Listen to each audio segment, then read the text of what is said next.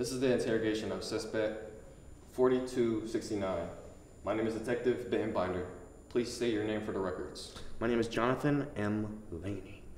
These questions pertain to the murder of one Olivia Rodrigo, who was found dead after driving past your street belting some generic pop song. Would you care to tell us what you were doing on the night Thursday, April 20th? I was in quarantine, washing my hands because of the CDC for about 2 hours and 47 minutes for each hand. So there is no way I can commit any murders. We didn't say anything about murders. Next question. Have you ever been convicted of any crimes or misdemeanors? My mother accused me, I believe, of the murder of Diana of the Whales, but those charges were dropped because of, well, I was in Wisconsin, and also I was 9. Starting off early, I see. How would you classify your relationship with Miss Rodrigo? Actually, I'm a pretty big fan of hers. All right, cuff 'em, boys. No, don't keep your hands on me. In the wild recesses of southern Ohio, we see a rare and largely undocumented creature, Specii asini, also known in the layman's term as the wild artist. Researchers are still trying to uncover the secrets behind this elusive beast. They can be found smearing an oil-based substance on a piece of stretched canvas.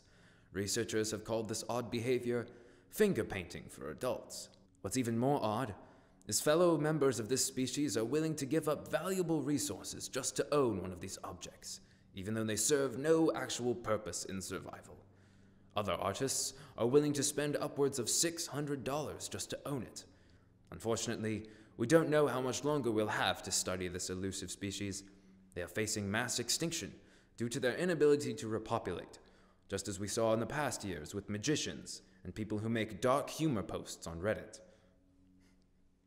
All right, Mr. Disney, I think we have your next big hit on our hands. It takes a lot to impress me. Give it your best shot. All right, picture this. All right, how about we bring back the whole look from Fantasia, right? But, Well, we know it bombed the first time, but we think if we made certain improvements, it could really work. First up, we have a concept, similar of Sorcerer's Apprentice, all the way through, so they have characters they love throughout.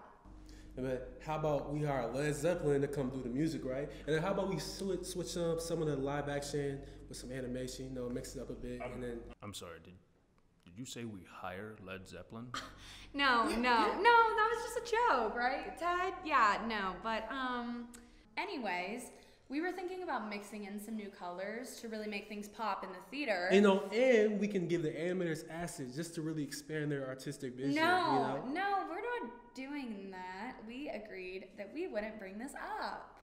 Yes, not only is that ridiculously unsafe, it's also incredibly expensive. But wait, we've done this before. Ted! Hey, right, come on, you remember college, freshman year? Yeah. We promised to never speak of that again.